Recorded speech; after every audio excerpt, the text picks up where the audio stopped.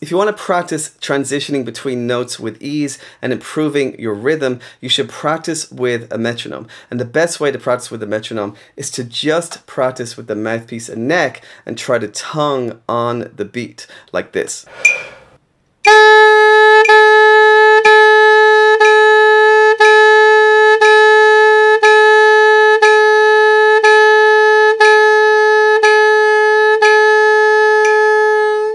Once you practice tonguing to the beat with just a mouthpiece and neck, you can then start practicing scales with a metronome as well.